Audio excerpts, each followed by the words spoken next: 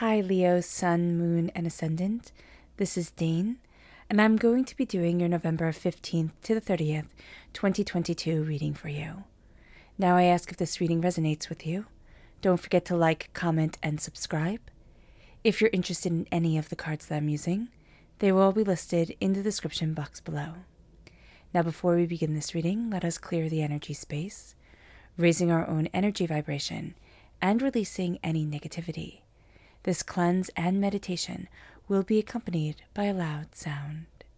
So take a nice deep breath in, exhaling whenever it feels comfortable for you.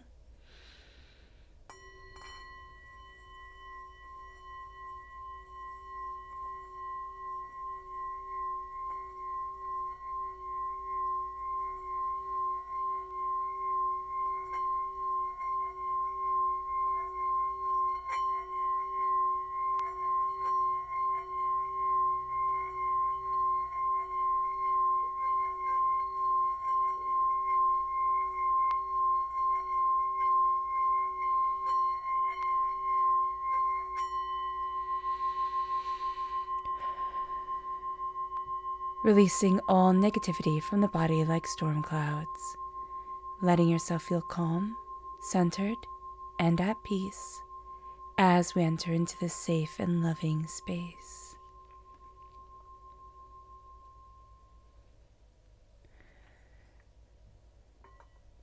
Before we begin the reading, Leo, let us have divinity, God, bless us, move us forward in peace, love, harmony, and grace, letting all that is negative, harmful, hateful be repelled from us.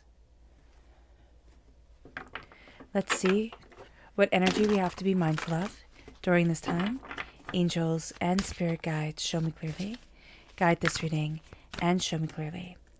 We have the Three of Wands.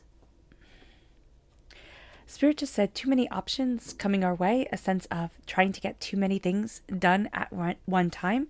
I'm really seeing this almost as three people or three opportunities. It could be like three things at work that we have to get done, three people that need our attention, and we're going to be pulled in each direction and not really know which way to stand for us. So just be very aware of that. They can be rather chaotic during this time. There's also a sense of something opening to us, something making itself known, but yet it's going to be kind of the opposite of what we want. But there's going to be a reason why we feel like, oh, but I should be doing this. I should be moving that way. So just be aware of that. Let's look at what the tarot has to say. Angels and spirit guides, show me clearly. Guide this reading and show me clearly. Angels and spirit guides. Angels and spirit guides, show me clearly. Guide this reading and show me clearly, angels. Okay. So we have the moon. Oh, I'm showing you the moon right here. And then the Roman numeral.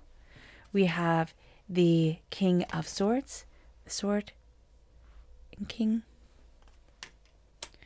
The Three of Wands, which is coming through. Again, we have the Three of Wands here. And the Chariot. So Chariot is water sign energy, and we also have the moon, which is, the Chariot is Cancer energy, represents Cancer energy. The moon represents Pisces energy. So very strong emotions coming forward during this time. The Pisces time frame is February 19th to March 20th. Okay, there's going to be a lot of changes that are happening around us pretty much up until the end of Pisces time frame. So that would be March 20th. We're going to see a lot of things changing. We're also going to see what we're looking at, what we deem to be important, that is growing and waning, growing and waning. So that's going to be something that is becoming more than we expected. And at times it's going to be less than we expected. So just know that there's a lot of change in our lives around the way that things are opening. And I just need to look at this card, because here it's very interesting. One bird has their wing, tied to the wands. And there's a sense here of either somebody's having trouble flying, like somebody's having trouble being able to be all that they really want to be, or we ourselves feel tied down, kind of trapped in some sort of situation that we don't want to be in, or we didn't think it was going to be this hard. So just being aware of that is going to be very important. We have really, really, really gotten a better hold on our voice, what we want, how to advocate for ourselves. The King of Swords is air sign energy, Gemini, Libra, Aquarius, okay? But it is also this sense of, I know what I want, I'm stating what I need, I'm looking at the facts of things, and we're just going to reason things quite well for ourselves and quite powerfully for ourselves. With the Chariot, okay, if we're born on the cusp with Cancer, that part of our personality coming through very, very strongly. But our emotions can take over, which is kind of going to be frustrating because we also have this really profound logical side coming forward. And we can feel like, okay, when the emotions take over, like just kind of swell up, everything gets tangled, everything gets all messed up. So we're going to want to go to the other extreme of being super logical and super pragmatic. We need to find a middle ground, because we're also going to find that we're really taking the reins of things. We need our heart to be involved as much as we need, our logic to be involved. The moon, okay, is important because we're ruled by the sun. The sun and the moon, they balance each other. And we're going to find that there's a cooling energy that is balancing us during this time, and that's going to be important here. We're also going to find that if we push ourselves too hard, we can find that we get a bit exhausted by the time the nighttime comes. Like by the time the sun starts to go down, we can feel super, super drained. And if we're in the northern hemisphere, winter comes quite quickly, night comes quite quickly in winter, so we can feel ourselves drained rather early. So acknowledging that can be very important. And also acknowledging that I forget what it's called, but that time cycle of the sun being important for being awake, the night being important for being asleep. That's going to play a big part with us during this time. Circadian rhythm, that's it. Okay, so let's go a bit deeper.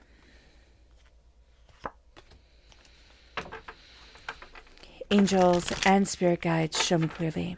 Guide this reading and show me clearly, angels and spirit guides.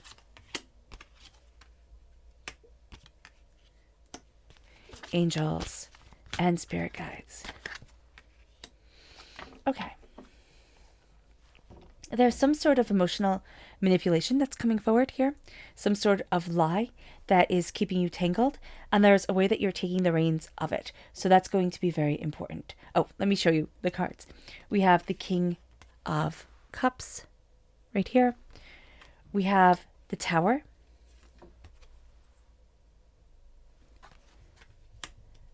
We have the Knight of Wands. That will be you. You're represented by the Wands.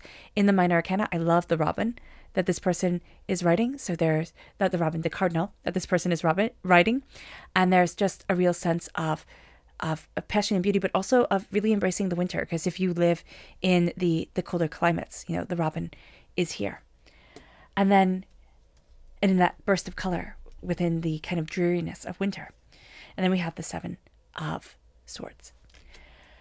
There is something, okay. There's a power that we are embracing, but there is also a connection here around an air sign energy, a Gemini, a Libra, and Aquarius that is shattering. Okay, this will most likely be a man, and this is a person who is very braggadocious. Okay, they say a lot. They say a lot. They come through with very little. Okay, we're not going to have much need with this person. This can be a traumatic event. The Tower represents a very intense change, a very intense shift. And we can find that this is the person who is really tangled. They're not able to fly forward the way that they need to, okay? And that needs to be acknowledged.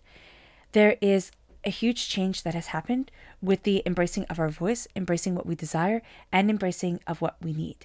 There is a sense of the foundation has changed, and we're seeing what's important to us has taken on new roles, and we ourselves have taken on new roles. We are going to be able to move forward. We're not going to tell everybody everything. There is a sense here of, I don't want to be tangled. I don't need to be overwhelmed. But it's almost like we ourselves sometimes get tangled as we look at the new horizons, as we look at what's opening to us or the responsibilities. And we're not telling everybody, or we're not letting it be known to certain people. Spirit is really saying there's nothing to be ashamed of here. Let yourself express what needs to be expressed. Don't think, oh, I have to handle this all on my own, or I'm not doing it right. No, that's not it at all. With the Chariot, we're taking the reins. The emotions can be very intense. There's a lie that's going to be coming out, and it's going to be one that's rather emotional to us, or something here, like something is unlocked, and it's like, oh my gosh, I didn't see that before. Oh my gosh, that was the key. And there's a real sense of, I lead by emotional understanding. But also, if we have Pisces energy within our natal chart, that's coming through so powerfully here. That energy, that power, that insight, that awakening. There's a huge sense of change, but there's also this sense of, I'm moving forward as an example. It's almost like, I'm moving forward as an example. Everybody needs to follow my lead or leave me alone. And you can choose which one, but I'm going to move forward this way. My heart is my main goal. And for us, Leo, what that means when our heart is our main goal is that our passion, our fire, our intensity, yes, that's important, but we need to center ourselves. Meditation can be very important, or just sitting quietly, embracing what we love, who we are, what we're passionate about, what we need, what we desire. That's going to be everything. Because when we open up our heart, we are going to find that we are unstoppably strong. Our subconscious energy to be mindful of is Aquarius energy. Okay, that can be the energy here, because Aquarius is an air sign. That could be the energy here that we're seeing tremendous change around, but we're also seeing tremendous change around our dreams and what we desire. It was one way, and we thought it would stay that way. Now it's starting to shift, and we're going to see ourselves needing to be more kind of elastic with our thinking, with our desires, with what we need, with what we want, with the way that we're looking at things. Our dreams are opening up. We need to be also mindful that somebody can use what we dream and what we long for against us. So just be aware of that. Our subconscious tarot energy is strength and the Page of Cups. We need to have strength around what we love, around what we're learning to love. It's also around a child here.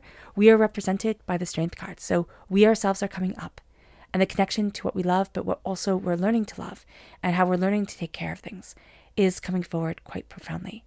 The heart is guiding us, and we need to listen. But also, it's going to be new for us to really trust our emotions in a way that doesn't have them running us ragged. So just be very, very, very aware of that.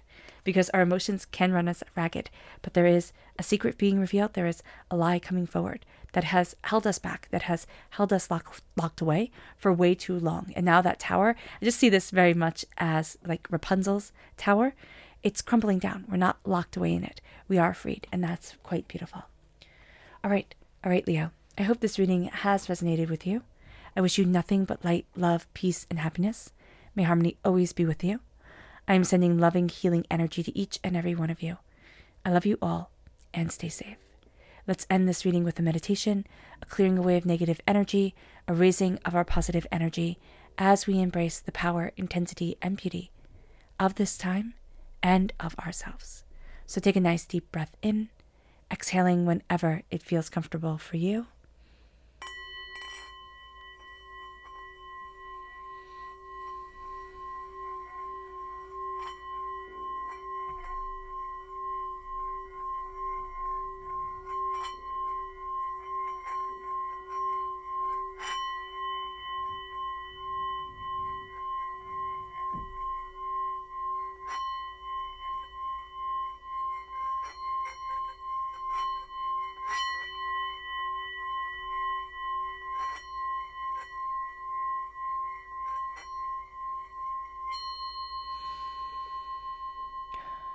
May you move forward in peace and in harmony, Leo, and may blessings, prosperity, and abundance always be with you. God bless.